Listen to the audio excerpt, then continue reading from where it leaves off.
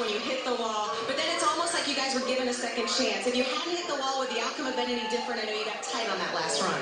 Well, we were tight after that. You know, we had to keep freeing the car up, fixing the car. Pit stops were key. The Red Bull guys did awesome. But I killed the crush panel, so I'm covered in fumes and